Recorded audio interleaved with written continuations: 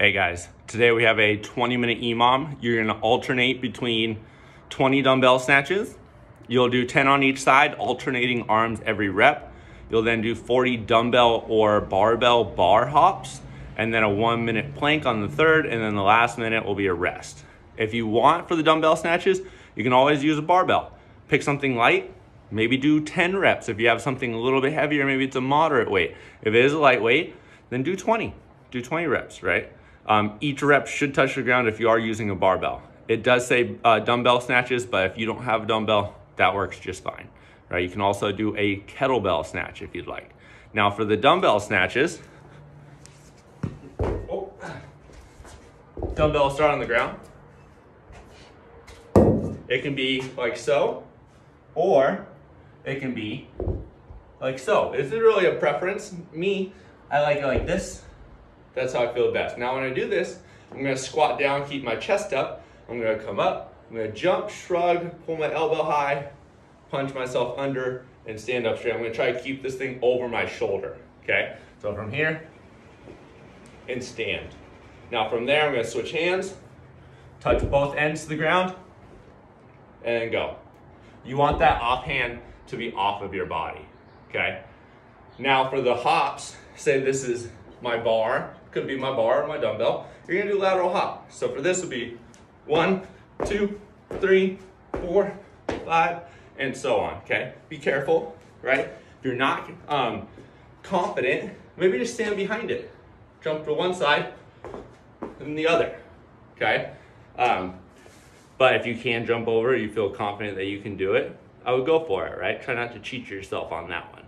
Then you have a 1-minute plank. You guys can be either high plank or low plank, okay? It is up to you. Now, if you are doing kettlebell snatches, you don't have to go down to the ground every time, okay? Kettlebell snatch, for the most part, will just go into your hang and over your head, okay?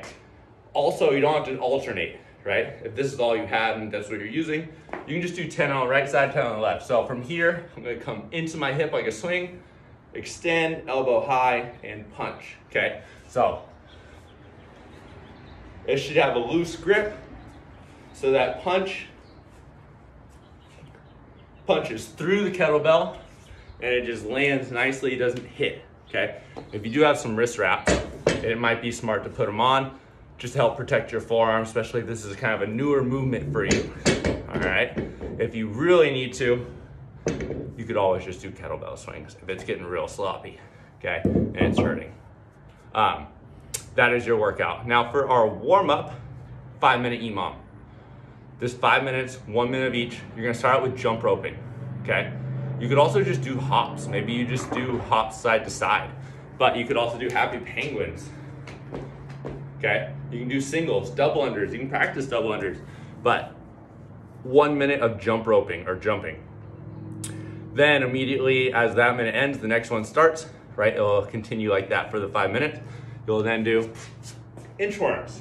Now inchworm, you'll just stay in place for this. You'll walk yourself out, lower yourself down, stretch out your stomach, go to downward dog, walk your hands back to your feet, right? Then you walk back out, do it again for a full minute.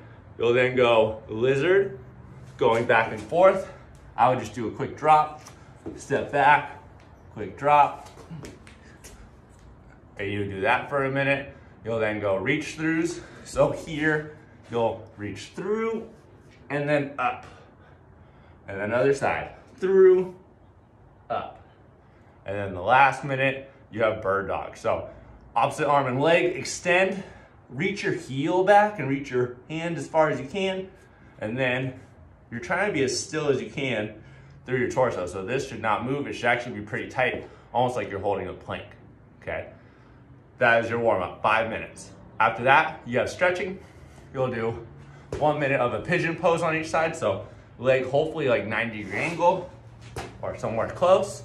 And then you'll do a minute downward dog. Drive that head through, drive those heels down, and you'll hold that for the full minute, okay? Now, once you're done with the stretching, you guys will go into 6 dumbbell snatches. Could just be barbell snatches or kettlebell snatches, but 6, and then 6 bar hops. okay? Or dumbbell hops. Use this 3 to 4 rounds to find your weight for the snatches, or just get warmed up. Say you only have one weight, just use that, that's okay. Do a few rounds, get warm, and go. If not, find your weight, and then after 3 to 4 rounds, take a little bit of rest, hit the workout. Once you're done with the workout, you're gonna do your cool down. Now for the cool down, we'll start out by stretching out your calves. So if you have a wall or anything like that, toe up, leg straight, pull your hip in. You could also use an elevated surface like this and just lean forward over it, right? Stretching out your calves. You'll then go child's pose.